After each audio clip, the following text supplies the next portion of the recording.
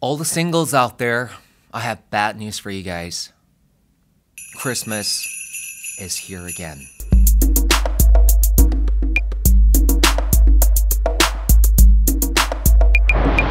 What's up, crossers? 네, 여러분 안녕하세요. 브릿지TV의 김태훈입니다. The holiday season is here again. 크리스마스와 새해 시즌이 오면 또 유독 우울해지는 분들 있죠. 바로 싱글들, 그쵸?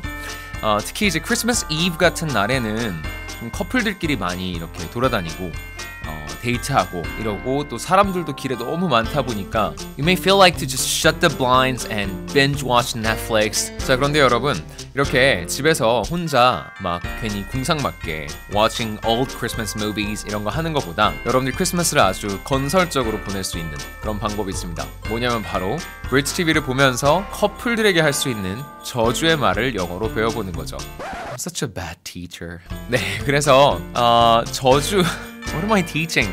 그 저주의 말을 가르쳐 드릴 건데요.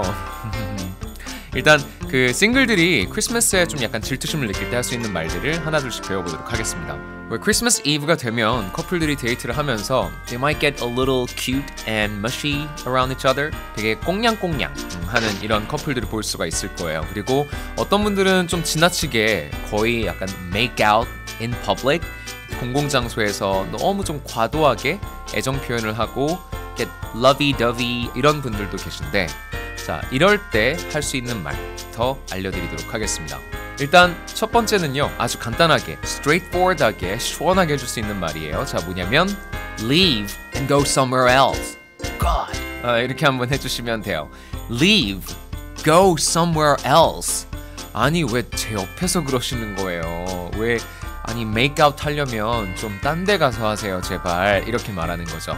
자, 이렇게 말할 수도 있고 또 성인들끼리는 이제 많이 하는 말 중에 또 뭐가 있냐면 get a room already, get a room, get a room 이라 그러면 방을 잡으세요 이런 말인 거죠. 그래서 아니 여기서 엄한 데서 이러지 마시고 둘이 되게 프라이빗한 곳 가시는 게 어때요? 라는 말인데 자, 이 끝에 already 라는 말을 붙이면 좀 이렇게 답답하게 빨리 안 하고 있어 이런 말이 돼요.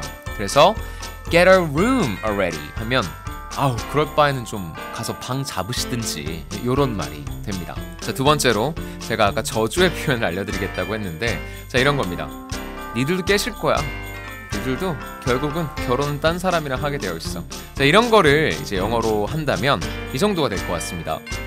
You're not gonna last. You're not gonna last forever.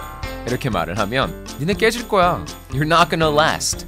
야, 니네 얼마나 오래가나 보자.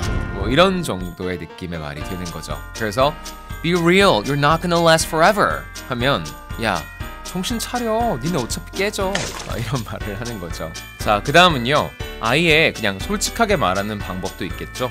야, 그러지 말고 나도 껴주라. 자, 얼굴에 철판 깔고 데이트하는 커플 사이에 크리스마스에 끼어보는 거예요. Actually don't do that. 자, 그런데 오늘은 공부하는 거니까 그 표현만 좀 배워보면요. 자, 이런 식으로 해볼 수 있어요. Invite me. 야, 나도 좀 껴줘. 야, 나 초대해줘 거기에. 이렇게 할 수도 있죠. 그냥 Hey, invite me. Why do you always have to be just two of you? 야, 니네 왜 맨날 둘만 어울리려고 해? Invite me. 이렇게 할 수도 있고요. 미국에서는 커플도 여럿이 있고 뭐 싱글도 이렇게 여럿이 모여서 they hang out in a group 이렇게 막 모여서 노는 경우가 많아요.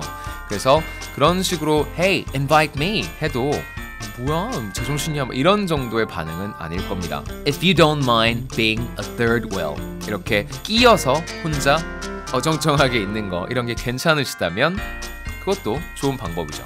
Invite me.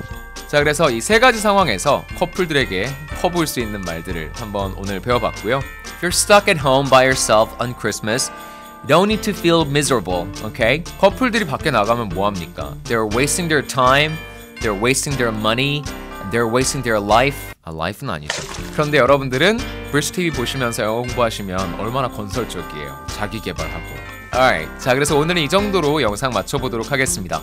오늘도 영상 재밌게 보셨다면 좋아요, 구독하기 잊지 말고 한 번씩 눌러주시고요. 그리고 저는 다음번에 또 유용한 표현으로 여러분 찾아뵙도록 하겠습니다. To the other side. And Merry Christmas.